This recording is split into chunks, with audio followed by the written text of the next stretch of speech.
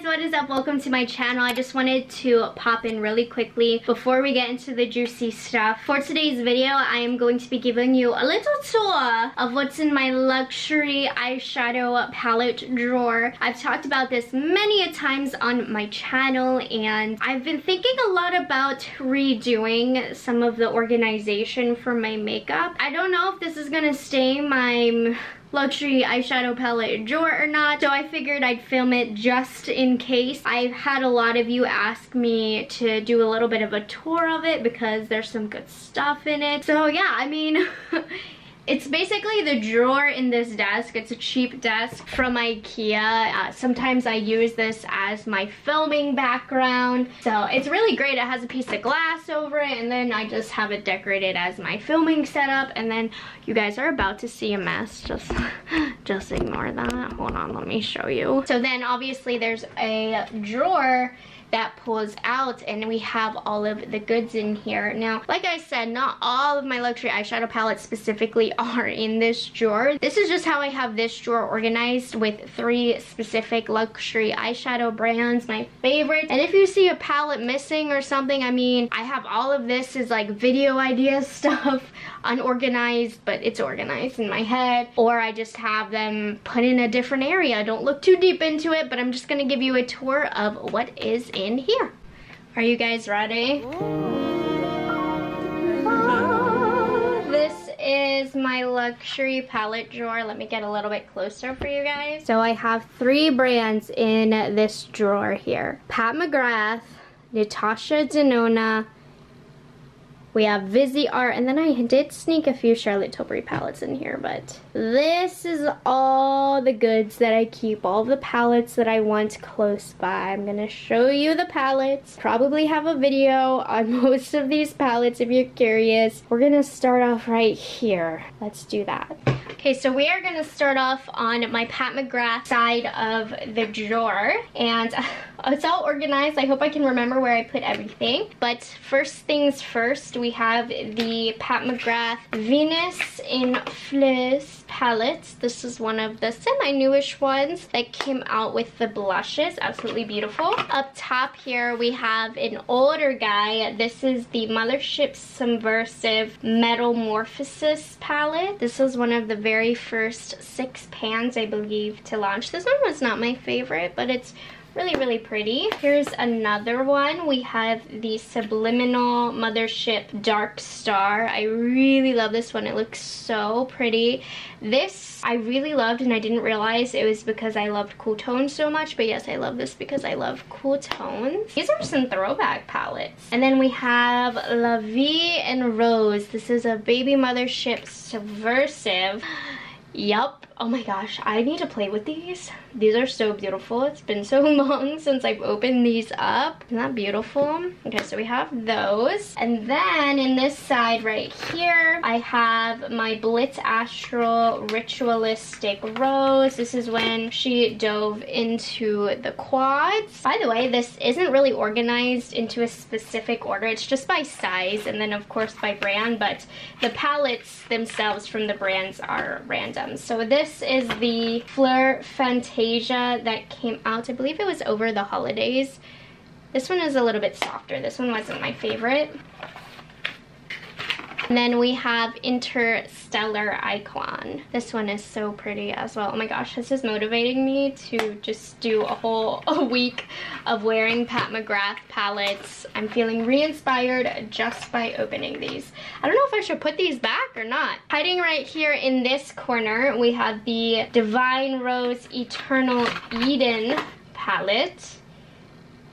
Very pretty pinky toned palette if you like the rose. And then hiding down here we have this Mothership palette. What one was this called? Rose Decadence, that's right. And look how pretty that is. Again, another rose palette, but it is beautiful to say the least. Right here in this corner we have one of the original quads, I believe. Am I remembering that correctly? This is a Nocturnal Nirvana. I love this one. Isn't it so pretty? And you can actually use this without other palettes. And then I have this guy hiding back here. The one thing I don't like about this drawer is you can't pull it all the way out. It stops right here, so you kind of have to dig back here to get what you need. This is Risque Rose. Oh my gosh, I forgot she had so many quads. This one is really pretty as well. And this one you can create a full look with because it has a lot of different textures. Then at the base down here, I have one of my favorite palettes that I really do hope she comes out with more in this format. This was a holiday palette and she never came out with another style like this again, but I really love it. This is the Mothership Mega Celestial Divinity. Absolutely gorgeous. I love this. This is a combination of her Star Wars palettes and then an extra one. My mom has the Star Wars palettes now in her collection since I have this. Absolutely beautiful. And then here are all 8 of my Mothership palettes. The missing one is Decadence. That one is in my mom's collection. I kind of want it in my collection, but it's not right now. But let's take a quick gander at these beauties right here. This is one of the OG3 to have come out. It's extremely wearable, great for the office. I believe it's the Sublime, right? Yes. I will say, for as much as the Pat McGrath stan that I am, I cannot remember the names of her palettes for the life of me. Okay, right here we have Midnight Sun. This one, you know what, it has grown over time to be a favorite of mine. I wasn't too in love with it when it came out, but it really has such pretty wearable tones. The Pat McGrath section is definitely going to take the longest because I have to open them. Okay, we have the newest addition to my Pat McGrath drawer over here, which of course is the Utopian Dream sitting right on top. Love it. We have sitting underneath Divine Rose 2, which is probably my most used Pat McGrath palette, believe it or not. I just love the colors in here and they're just my kind of color story. I don't know. Oh my gosh, look at this shifty shade. Bronze Seduction is next. This one was my all-time favorite for the longest. I'm gonna do an updated Pat McGrath video towards the end of the year. So I need to start digging into these again so that I can re-rank them to an updated 2021 version. But my very first rankings I did, I think this one was my #1 favorite. And then we have the OG Divine Rose. My box is falling apart. This one, I need to tape it. And the pink packaging, I love it. This one is so subtle, really pretty. All of them are pretty though, so. Ooh, this one I went through a phase with where it was my favorite. This is the Subliminal, again, one of the OG3. Look at that. Cool Toned Dreams. This is a newer one. I had an old disgusting one. But this shade right here, girl. Last Pat McGrath palette in this drawer is going to be the Subversive, an underrated one in my opinion. I didn't like it as much at first when I got it, but now it's one of my favorites because of how unique and the different crazy smoky eyes that you can get with this one. Definitely a must-have for me. Okay, let me put this back.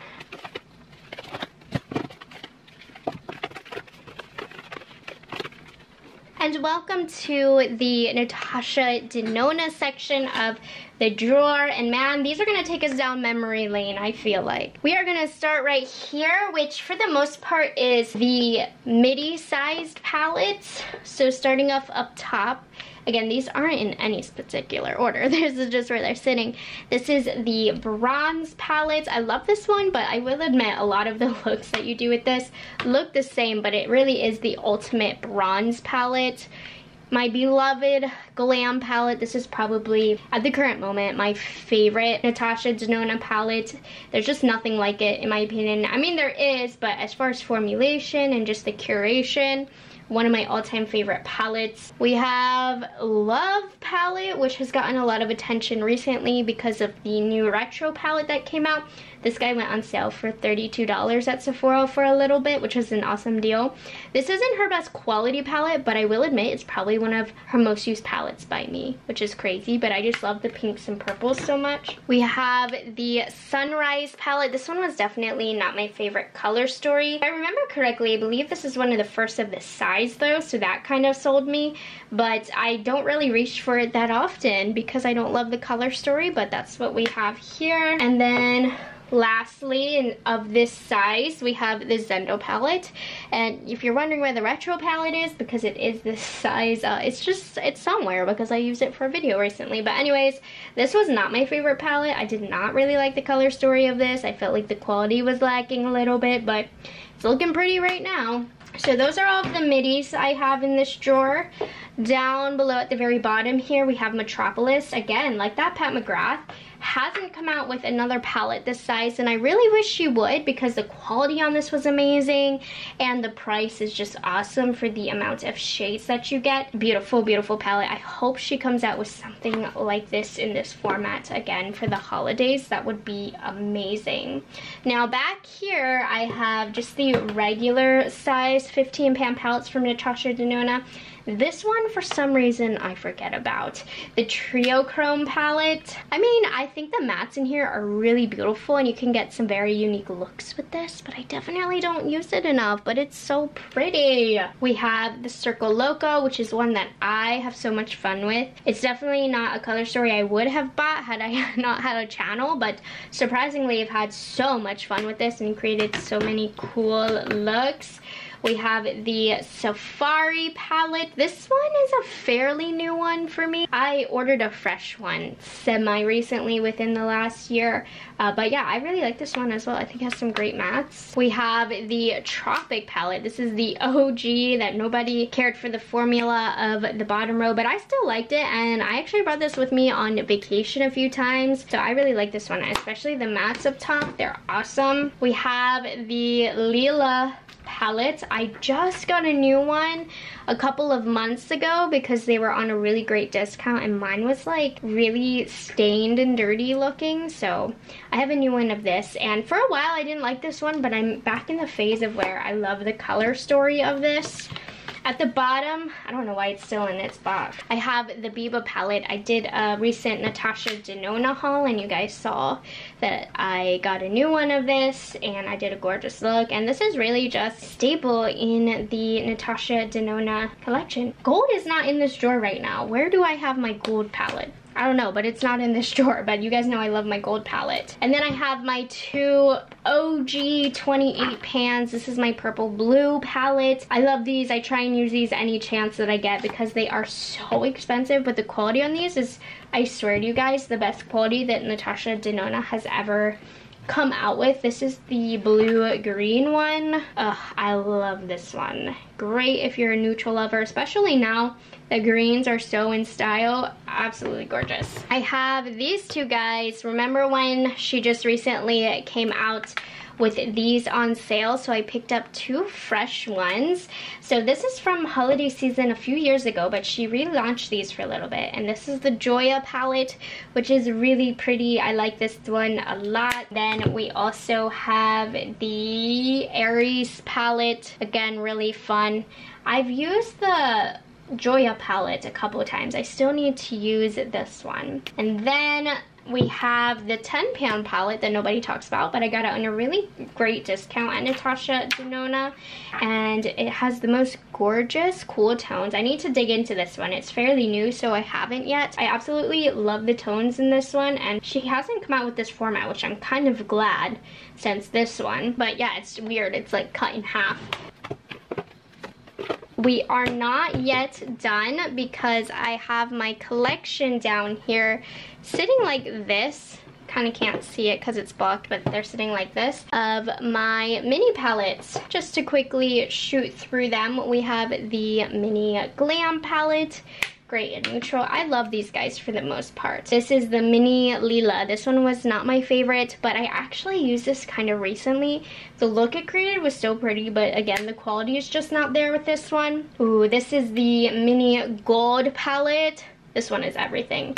I need to use that one. I haven't used that in a while. The mini Zendo palette, I wasn't crazy about this one. I just remember not liking it. We have the mini Star palette. This one is so beautiful. My mom has the big Star palette. I don't own the big Star palette, but I should pick that up one day just to complete my collection.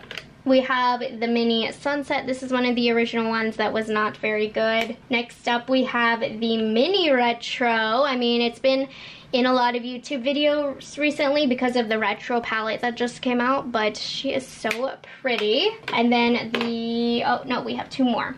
So this is the Mini Love palette, really beautiful. I really liked this one. This was a great little launch from Natasha. And then the last one that I have, which is the newest mini, is the Mini Xenon palette. And this one is really nice, but you can dupe it with a cheaper ColourPop palette. Not that this is a lot of money, but the ColourPop is just such a better value. But it's a nice palette. It's very niche colors. Like, I don't see a ton of people loving this color story, but those are all of my minis. I'm gonna sneak these back here, put my midi sized right here, and we have completed the Natasha Denona section in this drawer. So we're gonna scoot over here. Dun dun dun dun! Welcome to my mostly Viseart. You'll see I have another brand in here towards the back. But let me get this even, because this is not very even, is it? Much better. So the majority of this is going to be my Viseart palettes. I love Viseart so much. They have some of the best quality shadows in my opinion. The only thing is they don't have the best packaging, and you guys know I'm a huge packaging person, but as far as the quality of the shadows, you can see I love their stuff. In the back here though, I'm gonna kind of go off track.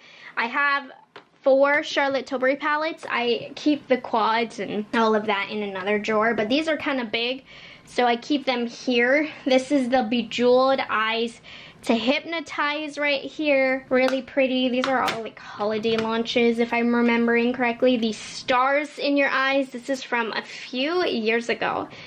All of these kind of look the same, but I still love them. I still buy them. This is the Pillow Talk Instant Eye palette. This was my wedding palette, so this one is very special to me. And then this one, I wish she would come out with more palettes like this, because this one was so good. This is called the Icon palette. Really great colors that you get in here, and it really represents Charlotte Tilbury as a brand very well. So those are like the larger Charlotte palettes that I keep right here. But let's dig back into the Viseart. So down here, hiding, we have these cute little petite 4 palettes that came out a few months ago. They are the most adorable little things that I've ever seen. So here are the Lilas. Aren't these so cute? And this is just a gorgeous cool tone color story. They're so cute and pocket sized. I love them. Next we have Chocolat. Really cute, very warm toned. This one was one of my favorites, Praline, because it's a little bit more of the cooler toned neutral shades. Really love this one. And then lastly we have Framboise, which is like more raspberry tones right here. Again, super duper pretty. Love these. Sneaking this, okay, I'm just gonna start pulling these guys out over here. So this one is my very first experience with Viseart. I randomly bought this at Sephora and absolutely fell in love with the formula. They've kind of gotten rid of this style of shadow, but these truly are the best quality. What are these called? The Theory palettes in Minx. Absolutely beautiful. This was my very first dip into Viseart. And then here we have all of the cute little petite pros. You can see they're really tiny. These are the perfect travel palette, you guys, because you get so many colors in such a small palette. So this is a Pricotine.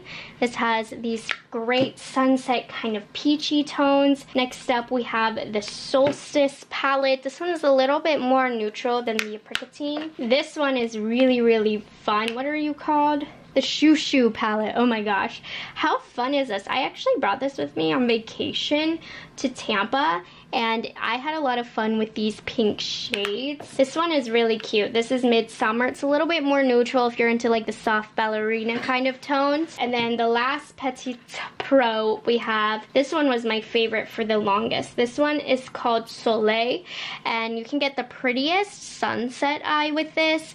And I don't know, I think it's like a unique array of colors that flow so well together. We have some Edit palettes right here. These again fabulous for travel, and you squeeze even more colors in with this. So we have the Warm Edit palette right here. Pretty self-explanatory on the name. Rosé Edit. I took this with me to Miami and absolutely love this. I forgot to put this in my monthly favorites, but I meant to because it was just the perfect little travel palette to take with me to throw on some shadow on the eyelid. Dark Edit's one of my favorites. It's just such a unique fall palette. Great quality, gorgeous looks that you can get with this. I love this one. This is the Spritz Edit. Really fun, warm shades here as well, very neutral. And then my all-time favorite edit palette, which is the Paris Edit, because you guys know I love these mauvey cool tones. So this one has my name written all over it. And then we have the next size up. What are these called? Can't remember what this size is called. They made the shades a little bit bigger, and this is the Paris Love Letter. This isn't my favorite palette that Viseart had come out with. The tones are really soft. I think the quality of a couple of the shades weren't up to par with Viseart, but it is a gorgeous palette nonetheless, and I love the packaging. And then, let me squeeze this. Oh, I love this one. This is the Violet Étendue. I mean, yes. And they were so kind to me, you guys. I got to do a giveaway when this launched. They know I love purple, so I love this one. I have a couple of these palettes hidden in the back right here. This, they no longer sell. This was what the Violet Étendue was based off of. This is the Liaison palette. This one is still tried and true favorite purple palette. Just the tones, the curation, everything. Love it, but I'm really happy they started this new size because I'm not as big of a fan of this style of packaging. And then we have the Libertine. This was one of the first Viseart reviews, I believe, that I did. So this one has a little bit of meaning to me too. In the back here, I can get this out without disrupting anything. I have my Grande Pro palettes. These are big, they are expensive, they are worth it in my opinion, just because I'm such a Viseart stan, but this is the Grande Pro 2. So this one is the all shimmer version. I need to use this. I have not pulled this out in the longest time, but it has such pretty shimmer tones in here, lots of different textures. I need to pull this out. It's been a long time since I've used this, but Viseart Grande Pro 2. Let me squeeze this back here. Next up, this is volume 3. This was limited edition. I mean, you'll see why. It's a pure rainbow palette. I actually used this semi-recently. I mean, it's great if you need to grab in for specific colors, and I mean, these are so expensive, you guys, but I had to have it. I did. And then last one, I have a new one in my makeup kit, so I retired this one. This is the OG Volume 1. She looks quite gross because she's gotten so much use. Probably one of my most used palettes in my collection, which looks sad, I know, because I haven't hit pan on anything, but I'm not one to use the same shadows every day. So if there's a dip, you can tell I really, really love this. But what a fabulous curation of so many colors, you guys. Just perfection. I think you can see these guys. These are Viseart's claim to fame right here, these style of eyeshadow palettes. They're made for the pro so that you can see the colors that you are grabbing for. So let's go through them. And I have a few in my kit, so if you don't see them here, they're actually in my kit. So this is the Sultry Muse, absolutely beautiful. I don't know why this is not in my kit. This should be in my kit. This is like untouched. I need to put this in my kit, but this is one of the ones that I recommend the most if you're getting into the 12 pans. We have the Warm Mattes, which the names are quite self-explanatory. Warm Mattes. These are some of the best quality shadows you will use. I'm telling you, these mattes are incredible. This is the Cool Mattes 2. Next up, we have the Brights. Very, very bright. I haven't used this as much as I should, but I mean, you can see why I haven't used it. This palette was curated so clever to get any color on the rainbow that you need in just a 12 pan palette. This is one that was made for me by Muse Beauty Pro. Celeste over there, she was kind enough to curate some colors for me. So I have this one right here, and I can always take shadows out and mix them around however I would like. This is Bridal Satin. Really pretty, pinky, coolish, neutral tones right here. Great for lid colors. Next up, we have Koi. This is one of the most underrated Viseart palettes, in my opinion. These shadows are so extremely versatile, you guys. One of my absolute favorites. The Downtown eyeshadow palette, which was a collaboration with Alcone. I actually had all of these colors in my collection when I bought this, but I just love the way that this palette was curated. I think it's so beautiful. I want to leave this out because I want to use this. I've only used this like twice. That's a reminder to pull it out. This is the Neutral Mattes Milieu, kind of like a Warm Mattes 3 palette, if you ask me. Really pretty, great berry tones in here, so you can pull some interesting looks from this one. And then we have the classic Neutral Matte, which got a lot of attention for Viseart. I mean, it just has every neutral shadow that you would need. It's a great base for anything. There we have it, you guys. Those are all of the palettes that I am currently storing in my luxury eyeshadow palette drawer. This is like, these are my babies. I love them. Alright, you guys, I hope you enjoyed this video. Thank you to those of you who have taken the time to subscribe and like all my videos, like this one. It was fun to play in my little treasures, and now I just want to sit down and swatch all over my body. In fact, I think I'm gonna do that. So that's all I have for today's video. I hope you guys enjoyed it, and I will see you in the next one. Bye guys, have a good one.